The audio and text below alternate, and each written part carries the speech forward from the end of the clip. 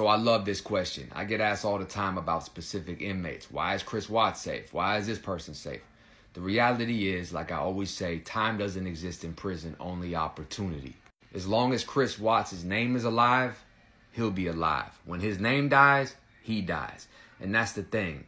What you see on the media isn't how it works in prison. And anybody that's ever been on the inside will tell you the same exact thing. While his name is so popular in the media, everything he does is broadcasted, every phone call, every letter, every relationship about his night terrors and how he's the victim, this little fucking demonic piece of shit. The warden knows he's got to keep the killers and the sharks at bay. He's got to take the corrupt officers that will take the hit, put them on the other side of the prison. He's got to get all the troubled convicts that will also take the hit and put them away in some type of disciplinary confinement. So a lot of times, when the convicts can't get to you, they get to your family. They extort your family, you know, and by doing that, what they're going to have Chris Watts doing is basically working in a sweatshop, making memorabilia and selling it to all these sick motherfuckers, toenail clip-ins, whatever the fuck it is, clothes, underwear, it doesn't matter. They're going to make him sell everything. And they're going to lace the warden's pockets, the CO's pockets. Everyone's going to get money off of him because he's living in terror every single day.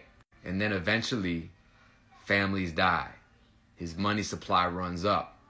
And no longer does he have lawyers and constant media checking on him 24/7. And the best part about it is he knows that.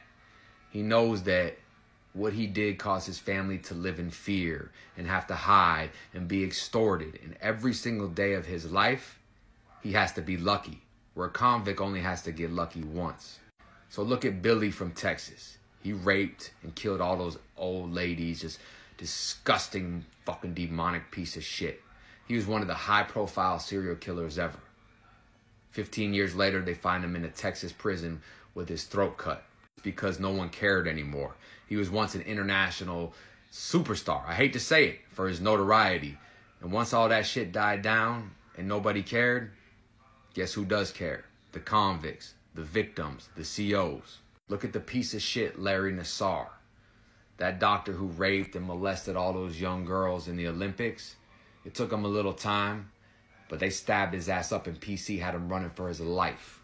Look at the rat Chomo Whitey Bulger. They knew that motherfucker was coming into the prison, beat him so bad, and we're talking about a government informant that was on the run for almost 30 years. Gets to prison, gets wheeled into a cell, and gets the eyeball beaten out of his head. It's like a game of chess. You just have to be smart. Slowly but surely, someone's going to pay someone and he's going to get hit up. That's just the way it goes. I mean, the more you think he's thriving and living the good life, I tell you, the more he lives in fear. The more his family is living in fear. That's why they hide him and do all these transfers and hide him and hide him and hide him.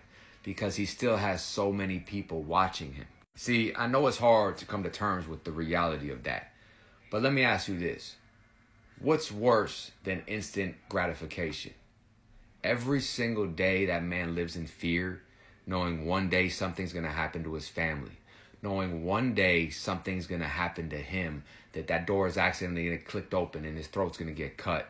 Or he's accidentally going to resist arrest and get thrown off the top tier because someone paid that money. Or someone wanted to make a name for themselves. Or someone took an oath to wipe these demonic motherfuckers off the face of the earth. If you're looking for instant gratification, it happens on the less high-profile cases. But someone like this, you have to use the art of war. Let his name die, and he will die. Stay out, stay free, us.